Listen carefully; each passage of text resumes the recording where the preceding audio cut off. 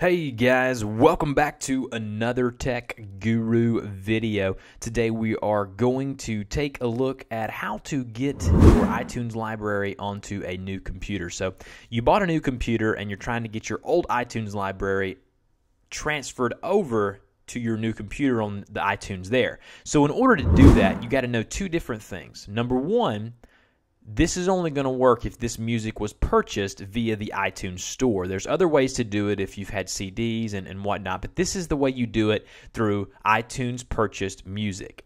The next thing you need to do is make sure that the Apple ID that you purchased the music with is the one that you log in with in the iTunes store. And also you need to make sure that the new computer is authorized to use this Apple ID or authorize that computer.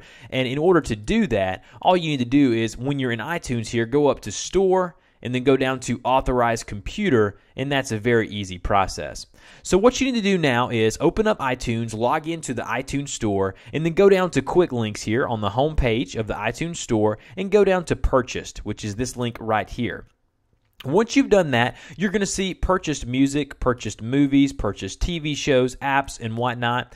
Go ahead and see which ones you have there. And then there's an option up here in the upper right-hand corner that says Not in my library or All music. So I'm going to go ahead and select All. The majority of this is already in my iTunes library, but for you, under Not my library, there's probably going to be a ton of songs here.